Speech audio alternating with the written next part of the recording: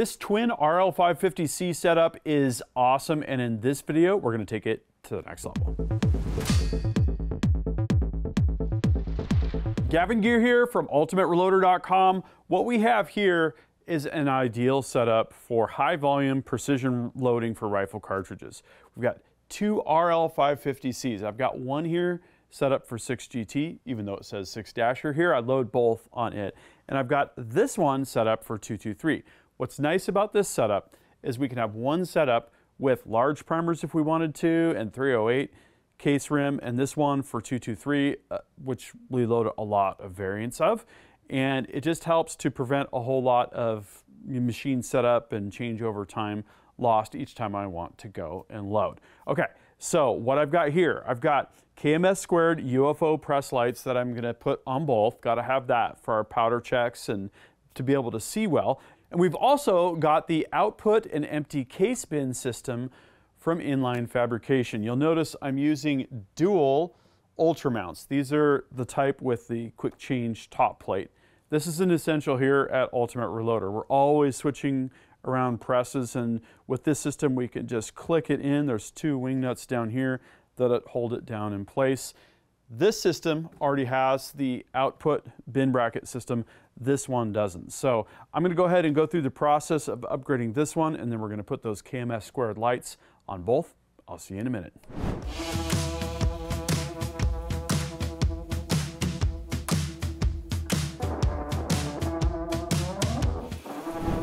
Okay, so that install is very easy. The stock Dillon bracket comes off with 2 screws.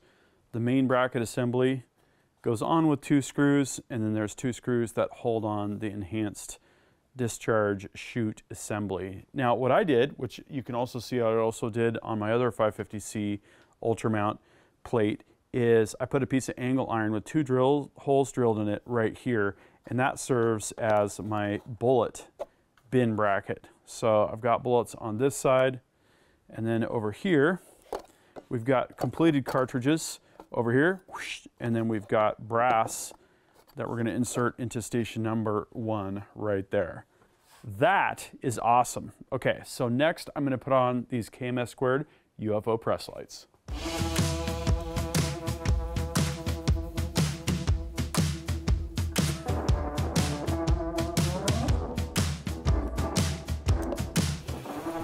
Okay, so now both presses have the output bracket system, and they also have KMS² UFO press lights.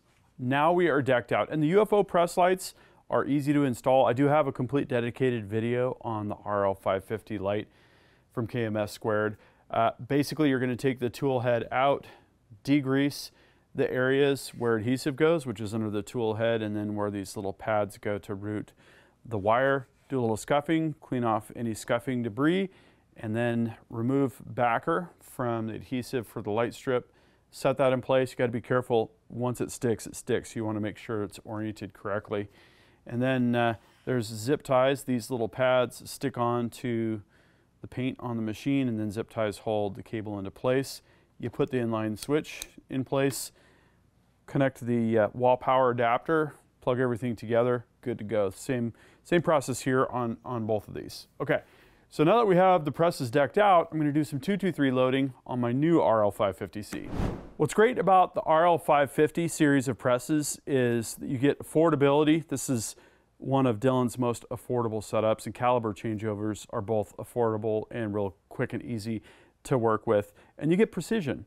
And with this light and with this bin setup, we're going to really have a great reloading experience. So each time we pull the handle, we're going to get a completed cartridge. One thing I note on the RL-550C is I go up a little bit to index, because that primer punch, especially if you're not primed already on station number 1, can hang up just a little bit. And that's really all there is to it. Really fast way to crank out precision ammo. Of course, you can load pistol on here as well. You know, it's going to do just as good with that.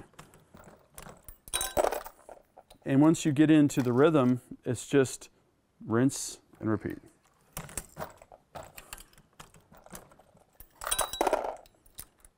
For you guys out there that have RL-550s, I'd love to hear more about your setup, what you're loading on them, any special tips and tricks that you pay attention to. But overall, this setup is really where it's at. Love it. So there you go, dueling banjo RL-550C setups. Now, you're going to want to check out the other videos I have here on the RL-550 series of presses, a bunch of different bolt-on additions, different loading scenarios. Really, really good stuff. And with these presses set up like this, you can count on seeing more RL-550 content coming up here in the near future. Thank you for watching. That concludes this video, and that means it's time to wrap it up. I hope you enjoyed this video. Don't forget to like and subscribe. Also, we're on Facebook, YouTube, Rumble, where we've got unrestricted content, and Instagram. Make sure to follow us on all those channels. Ultimate Reloader also has a commercial solutions division serving law enforcement, the military, and the gun industry. We have some unique capabilities, including a comprehensive suite of recoil testing and evaluation capabilities, trigger profiling, and more. If you're interested in custom rifles like what we build here on the channel or gunsmithing services, you're going to want to go to rifles.ultimatereloader.com and get on the wait list.